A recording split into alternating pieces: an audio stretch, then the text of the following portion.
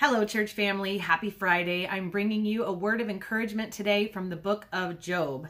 And you might be thinking Job had a lot of bad stuff going on there. And that's true. But there are a lot of good things that we can learn from the book of Job as well. So we're going to dive right in. Job 1:1 says, "There was a man in the land of Uz whose name was Job, and that man was blameless and upright, one who feared God and turned away from evil." Job was a good man who was walking with God. And he was also a wealthy man. He had a big family. He had a lot of possessions. And Satan's issue with Job was that his life was easy. He thought, if Job's life is so easy, of course he can walk with God and he can be thankful because he has a lot of stuff. He has an easy life. But if his life is difficult, then surely he'll turn away from God. So God gives Satan permission to test Job. And so all in one day, all of his possessions and all of his children are taken away from him. And we have the advantage of perspective. We can read the story and we see how it's set up. But for Job, he doesn't understand why this is happening. He doesn't know about the conversation between God and Satan. This is just an unexpected, out of the blue catastrophe for him. And it says in Job 1:20-22, "Then Job arose and tore his robe and shaved his head and fell on the ground and worshipped. And he said, 'Naked I came from my mother's womb, and naked I shall return. The Lord gave, and the Lord has taken away. Blessed be the name of the Lord.' In all this, Job did not sin or charge God with wrong." So even though Job had no idea why these things were happening to him, he didn't sin. He grieved. He did. But he also worshiped. I love that he worshiped in the midst of his suffering. And then things get worse for Job. His health is attacked. And then he gets some pretty terrible support from his wife. So ladies, if you're ever looking for an example of what not to do to support your husband in a time of need, here it is. Job 2:9 says, "Then his wife said to him, 'Do you still hold fast your integrity? Curse God and die.'" Yeah, terrible, terrible example to follow. And then here's Job's response in the next verse. He says, "You speak as one of the foolish women would speak. Shall we receive good from God, and shall we not receive evil?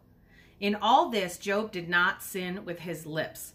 I love that Job's integrity holds fast regardless of the circumstance. In the best of times for him and in the worst of times, he's holding on to his integrity. He is knowing that God is good, that God is the same, and he is holding on to that. I love that.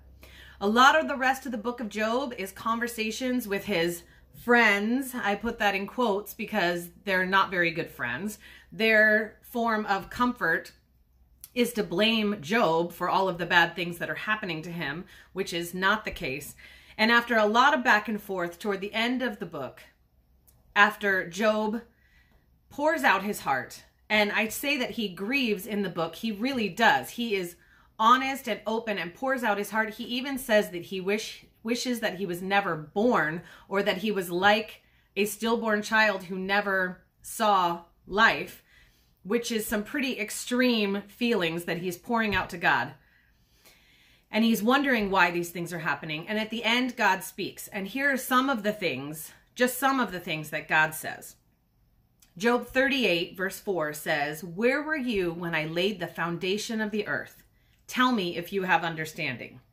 And skip down to verse 12, it says, "Have you commanded the morning since your days began and caused the dawn to know its place?"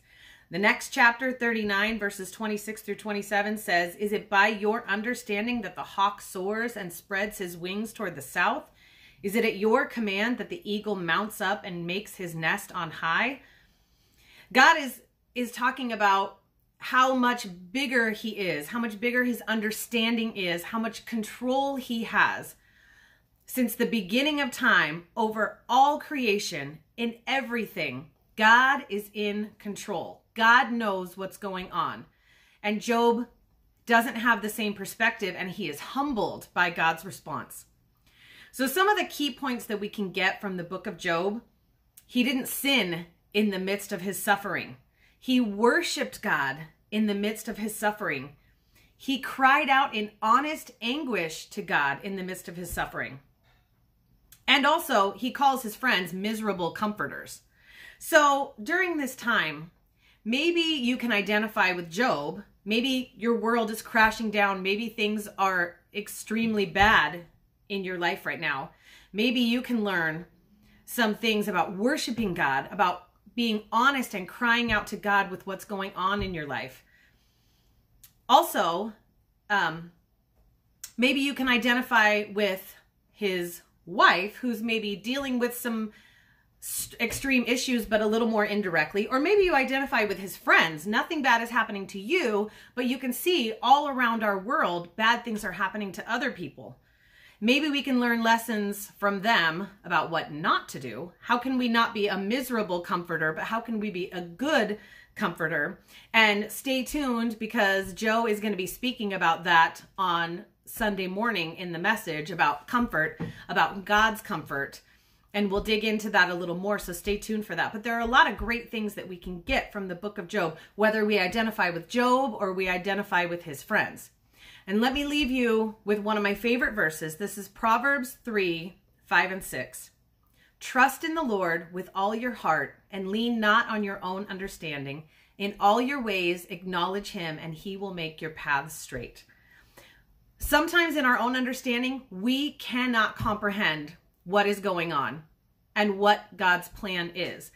But we can lean on him. We can trust in him. We can know that he is good, that he is the same, whether things are good or bad in our lives. We can trust him. And if we are like Job's friends, and we're not the ones who are in the midst of suffering, how can we comfort others during this time? So church family, take that with you. Hold on to that as you go into the weekend and watch the sermon this weekend. And let's look for opportunities that we have to lean on God and to comfort those around us.